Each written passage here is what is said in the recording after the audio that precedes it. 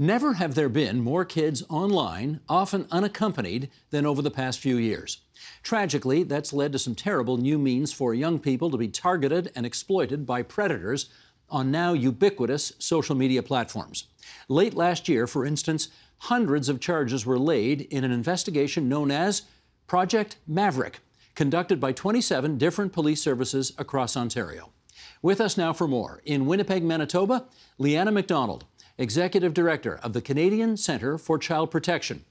And back here in our studio, Detective Michael Sabadin with the Toronto Police Service's Internet Child Exploitation Section, and Nora Constas, President and CEO at Boost Child and Youth Advocacy.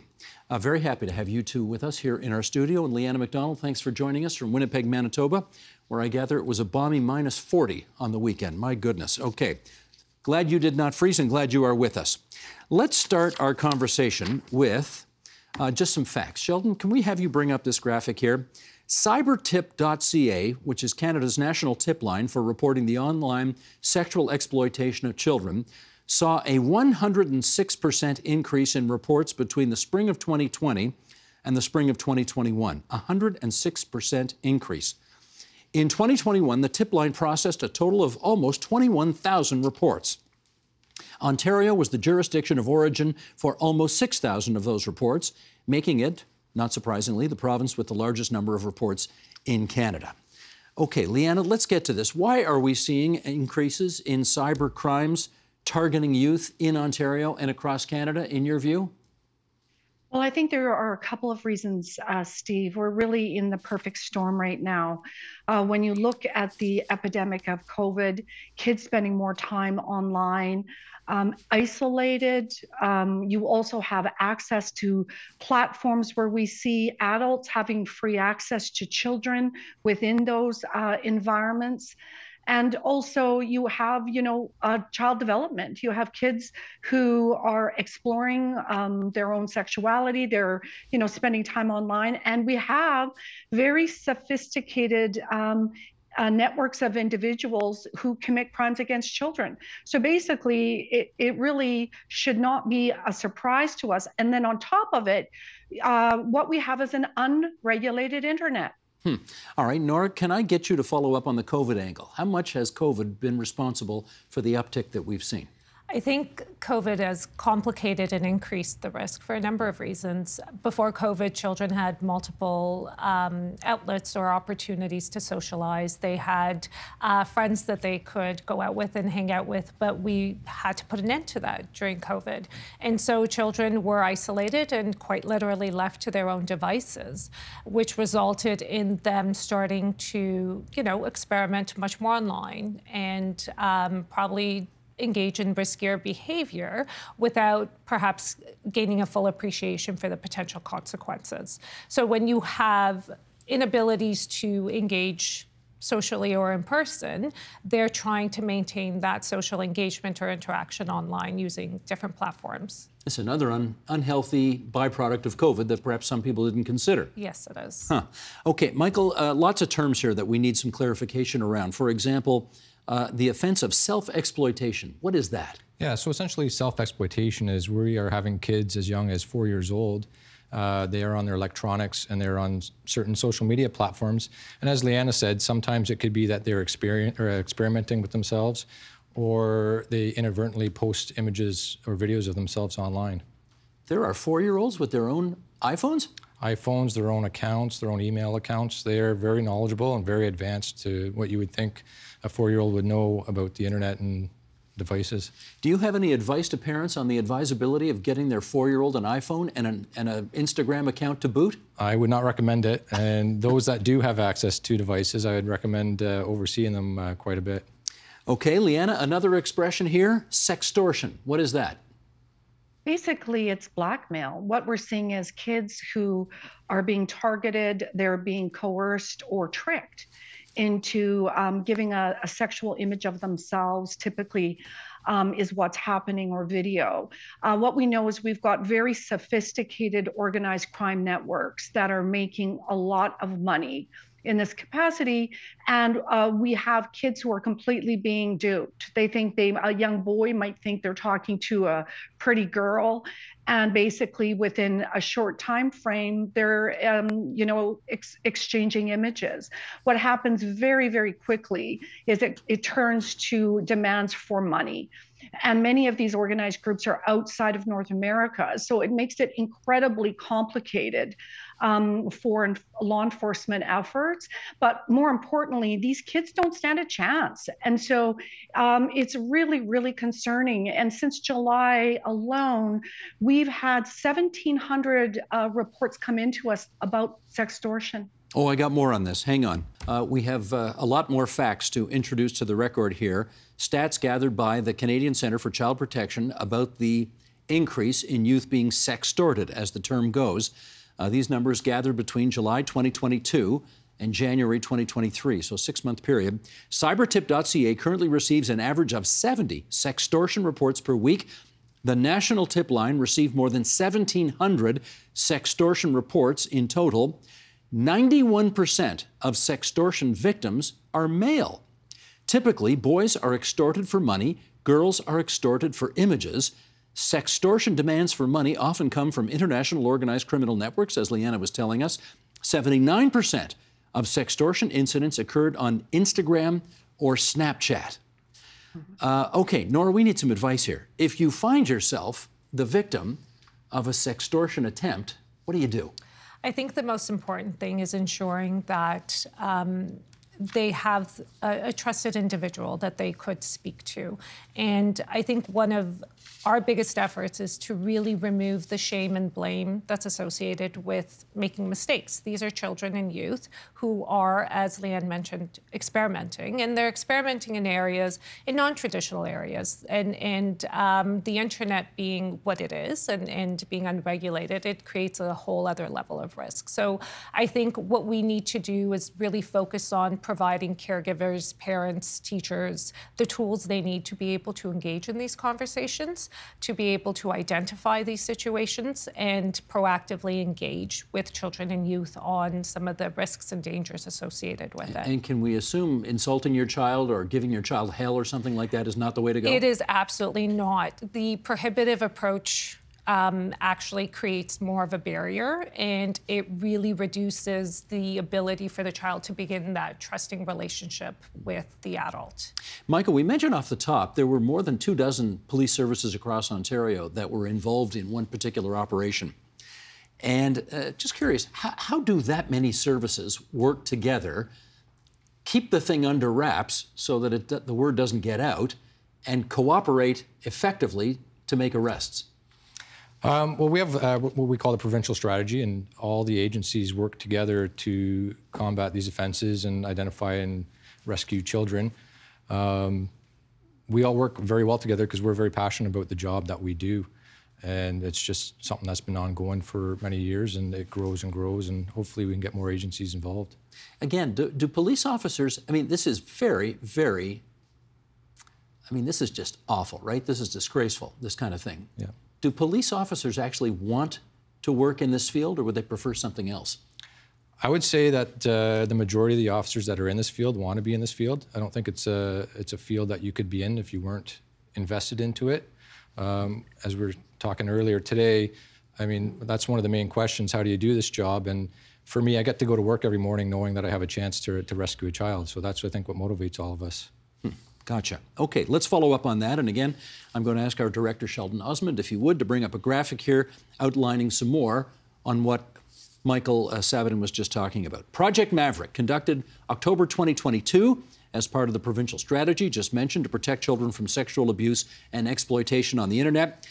Ontario Provincial Police collaborated with 27 policing partners, including Toronto Police, to address these cybercrimes. In October of last year alone, provincial strategy policing agencies identified 61 victims, conducted 255 investigations, executed 168 warrants, seized more than 1,000 electronic devices, arrested 107 people, laid 428 charges, safeguarded 60 children. Okay, Michael, how many investigations related to child abuse or exploitation did your squad conduct last year? Last year, we were roughly around 2,000 occurrences for Toronto. And what was the after effect of all of that? The after effect is as far as arrests and whatnot? Yeah. We had about 70 arrests, just over 70 arrests. And where are those arrests currently in the justice system pipeline? That I couldn't tell you individually. A lot of them are currently before the court still. Are some of the people who have been arrested in jail? There are some, yes. But most are not? There's a lot that have been released, yes. Do we infer from that they may be back to their nefarious activities? I can't speak about that. I mean, our job is to conduct our investigations and put them before the courts and hope that the courts do their job. We have seen repeat offenders, of course. I'm not going to say it doesn't happen, but I hope that the court process works and it doesn't happen. Nora, you work with Toronto Police, right? Yes, we do. Your organization does? Okay. What kind of supports are you and they provided with? So one of the services that we provide at Boost is court support for children and youth who are victims of crime. And the court support provides education right through the entire process, from the beginning to even after the verdict has come down. So in the event of an acquittal, there are conversations around how to best manage, provide the children, youth, and the caregivers the supports they need to be able to move on from these traumas and incidents. Leanna, you were telling us earlier that a lot of this is organized by international organizations operating on Canadian soil. Is there anything that can be done to protect children from these international influences? I'm really glad you asked that, Stephen. I did want to jump in on a couple of points. Sure. I think we really need to understand, in terms of these sextortion cases that we are seeing, the level of depravity and seriousness of them. We are having a number of kids who take their own lives, who die by suicide because they're basically being terrorized within hours. Just around a year ago, we had a boy, a 17-year-old boy named Daniel Lintz, who took his own life. I was on the phone with his mom last week and talking to her and another mother whose son died by suicide, and technology facilitated what unfolded. Is that these kids, in many cases, they really are panicked and they don't stand a chance. So it's within hours, and we're talking a guerrilla-like terrorism. These people are threatening their families. They're going to kill them. They're going to send out the material to all of their contacts. It is really, really horrific.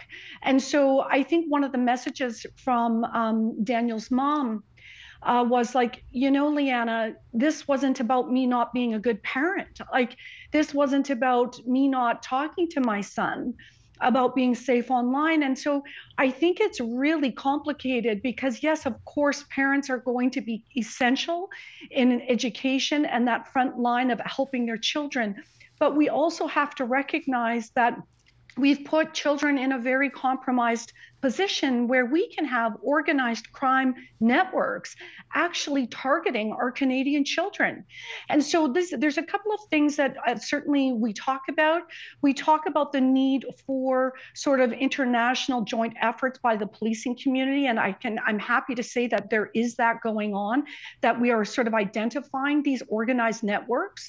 Absolutely critical that there's an enforcement role there.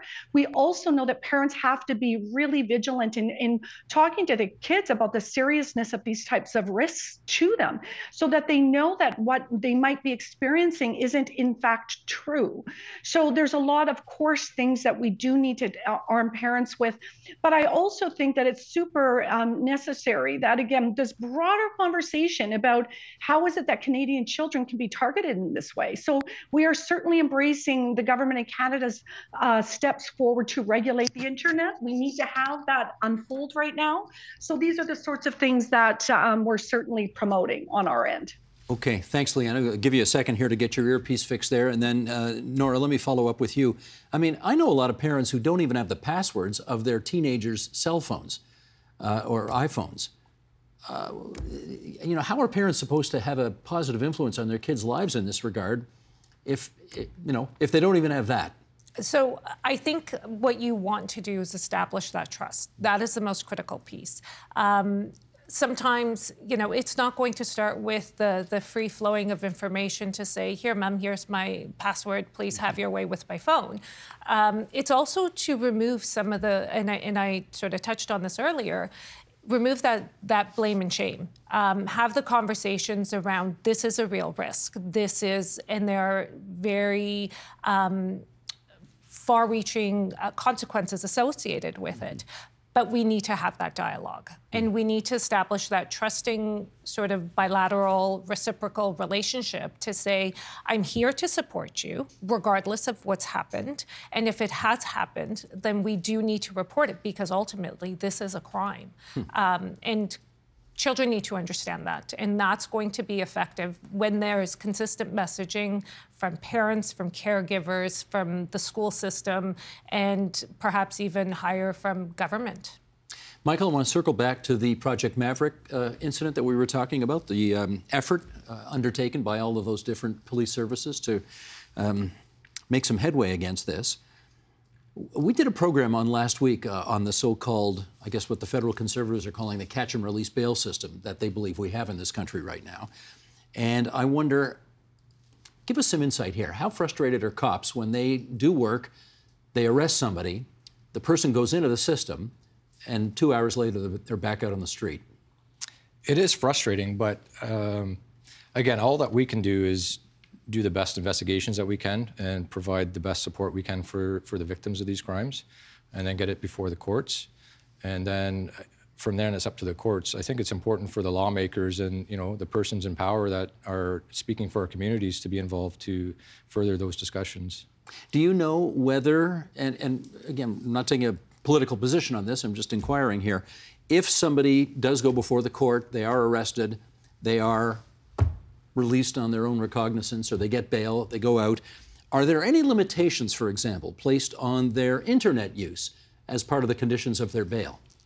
Again, that's a very general question. Generally, there is, but again, that's up to the courts to decide what the conditions are that are placed on certain individuals. It's very fluid, depending on the situation, depending on the person and whatnot. So again, once it gets to the court system, we have very limited say into what happens there.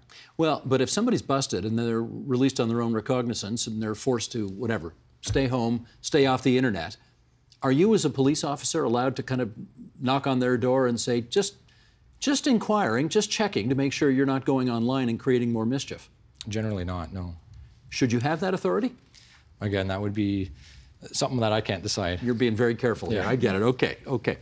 Nora, should the courts be tougher in granting bail to criminals who have been charged with sexual exploitation of youth on the internet? I think there needs to be greater understanding of the potential impacts on the lives of children and youth who are victims. I think, you know, any verdict that comes out one way or the other will have implications. And Leanna touched on it again, the risk of suicide and potential self-harm that goes with some of these outcomes is not an area that should go unnoticed or should go unrecognized. And one of the things we really do with our organization is provide these children and youth with the support systems and the tools they need to be able to move forward and become productive members of society and work through the trauma and everything that they've experienced as a result of this. Just give me your gut instinct here. Do you think the justice system is adequately seized of this issue in a way that will put the bad people away and give the young people a shot at coming back? I think the focus should be on more of a multidisciplinary approach. So recognizing that it's not just the judicial system, that there is the education system that needs to come into play, that there is the healthcare system that needs to come into play. And it's not just about one player. It's all of us actually coming to the table, dropping those silos and working together to ensure the best outcomes for these children and youth. Gotcha. Leanna, your organization's got something called Project Arachnid. What is that? So basically, Project Arachnid is a platform that allows our organization to detect known child sexual abuse material. What happens is when Project Arachnid comes across it, we issue automated notices to providers to have that material removed. And Steve, if you can believe it, we issue between 20 and 30,000 notices a day. 20 to 30,000 a day. Okay, and how effective are the hosting companies, and how quickly will they act, in other words, in a timely manner, to take this stuff down once you've identified it for them? Well, it all depends. So we have many of the providers who respond immediately when we send notices, and I think as we're getting our strength in what Arachnid can do, and our transparency in terms of our public reporting about who are the bad actors, who are the ones who are complying, it's making a significant difference. Today, we just had a piece out of the New York Times on Twitter, and some of the delays we were seeing with notices and removal times, a very clear-cut CSAM that needed to come down. So it really, really does depend. But for the most part, we have that. The problem is we do have bad actors. And again, we run into jurisdictional challenges in terms of how companies have to respond. And I think that it raises, the larger question of the role of technology in the facilitation of child abuse. And let me just do one more follow-up here, which is to say, okay, you pointed out to a hosting company, they take the image down. What's to prevent the bad actors from, uploading it again 15 minutes later? Excellent question. And so this is one of the biggest things that our organization is doing right now. Right now, there is no reason why companies should be possessing or hosting any known child sexual abuse material. So Project Arachnid has a free sort of tool that allows companies to proactively stop the re-upload of child sexual abuse material. So the problem is, well, they don't have to use it. So as we're moving forward towards a regulatory framework, that is not only a question we're kind of raising to the Canadian government. Companies should have to use these types of tools, but internationally as well. There's no reason whatsoever that known images of child sexual abuse material should be on the clear internet. And I let you get away with using an acronym a moment ago, and I should have asked you what it stood for right away. You said CSAM, which stands for what? Child sexual abuse material. There we go. Or under Canadian law, child pornography, but we do not use the term. Gotcha. Okay, Michael, back to you. The dark web, which I don't even know how to use. I'm sure you guys do. I don't know how you find it, but anyway, I hear about it all the time. Yeah. How influential is it in all of this activity? We are aware of it. Obviously, it is a part of what we do, but even more alarming is what is on the ClearNet, the availability and the access to materials and children on the ClearNet. So the dark web, we are aware of it, it's available, but it's even more alarming what's happening right in front of us in the ClearNet. Okay, let me do a quick follow on this. Does everybody know how to find the dark web and I'm just an idiot, or what's the story here? I don't think everybody knows how to find it, no. I'm not suggesting you give people advice on how to find it, but is it ubiquitous? No, if you know where you're looking, it can be pretty easy to get a hold of. Should I just leave this alone? Yeah. Okay, I'm going to leave this alone. Okay, Leanna, back to you. The feds are apparently working on a bill right now tackling online harmful content. Last spring, I think you served on an advisory panel of experts to help guide what should and should not be included in that bill. And one of the topics that you were tasked with sort of tackling is whether this bill should be able to force services to remove harmful content. When it comes specifically to child sexual exploitation content, do you think there is a consensus among experts on how to proceed?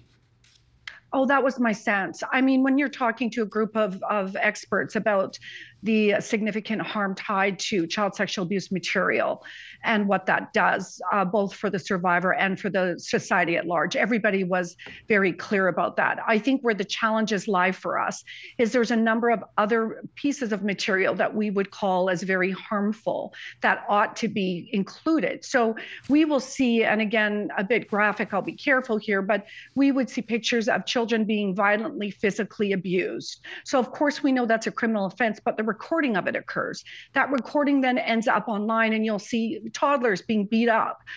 Those videos and those images should not be allowed to be reviewed over and over and over again. We'll see pictures of kids being tied up. Those are not the types of material that should be allowed online. So the problem is with removal is typically we are using the threshold of criminal law. And certainly we need criminal law to put bad people in jail, but we don't need criminal law as the threshold for removal. So right now, when we look at, well, how does this work? Really, the industry has the keys. It's their moderators who actually get to decide what goes up and what comes down.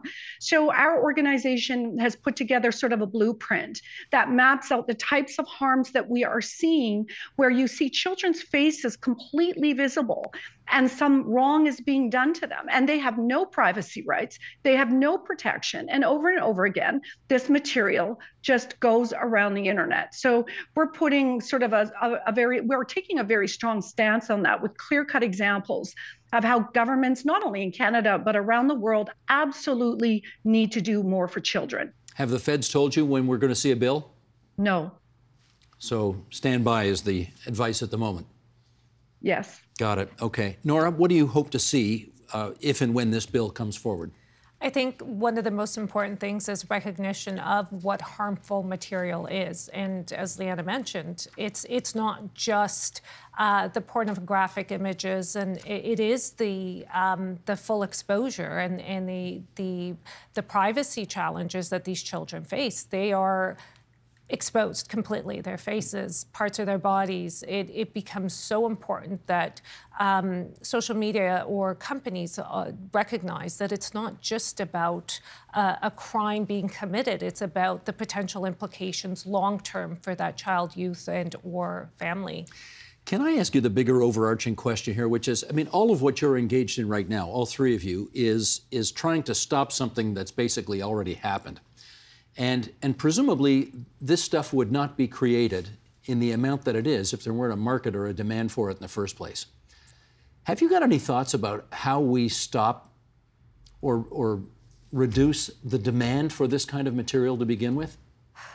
I think, you know, there's bad people out there, and you can't change that. I think what we can change is really taking a much more proactive approach in teaching our children and youth about what is right and what is wrong and what are some of the risks. I think we've got a generation who thought that because it's all online or because it's behind a camera and it's sent to one person, that it doesn't have the potential to go viral or it doesn't have the potential to be leaked elsewhere. It's really providing them the education they need to be able to understand what are some of the potential consequences of those actions. Michael, can you follow up on that? People watching this right now or listening to it would certainly want some advice from law enforcement on how not to be victimized by this kind of thing. What would you say? Yeah, I would say much as what Nora and we were talking about earlier is open communication with your children. Be that trusted parent that they can come to from an early age, have limitations and guidelines into using electronics and the internet, restricting access in certain areas, such as kids taking their devices to the bathroom where they're going to be alone and on them speaking to who knows who. And again, to add to the problem of stopping this from happening, I think one of the biggest things is access. We've got to prevent and slow down the access of this. I could go on to an application right now and I could probably find some CSAM for you. It's that easy. So if it's that easy for me, these kids are on these applications all day and every day, right? It's just we got to stop the access, especially for the kids that are getting into it nowadays. How hard is that to do? I think it's pretty hard. Pretty difficult. Nowadays, yeah. Okay, Leanna, can I get you to weigh in on that as well? Oh, you sure can. I mean, I think that there's a couple major things that are really, really important to talk about. The role of technology and in facilitating the propagation of this material has created a nightmare.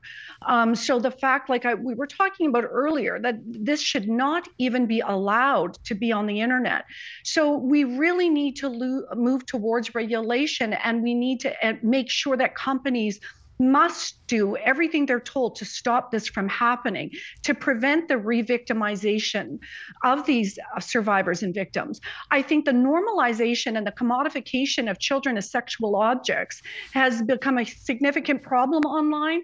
We see the communication in the dark web daily. I can go on the dark web right now and find communication all about individuals' problematic sexual interest in children. So what we're doing is we're creating an environment where we're normalizing such behavior, and those people who might, need some help are starting to connect with others, communities who are normalizing this type of material. I also think it's really important that we kind of look at, very young children who are being sexually abused by someone they know. That is being recorded and distributed online. That has nothing to do with internet safety. Of course, it has to do with schools' engagement and different types of personal safety education. But we have one problem, and then we have, again, kids, teens experimenting, where they are, again, being teenagers. They, make, let's say, an error in judgment, or somebody sort of abuses that trust, and we end up with a whole different set of problems. So it really is sort of a very unfair place that we've positioned children, because they really don't have any rights.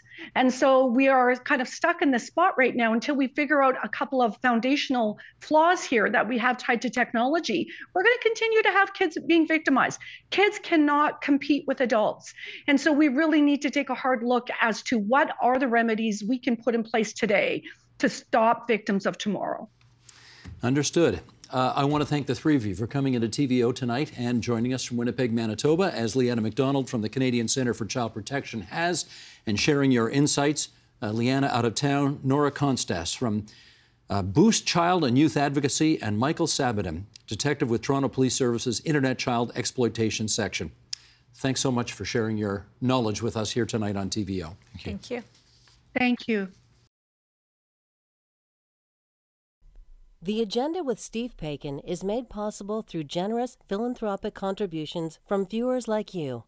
Thank you for supporting TVO's journalism.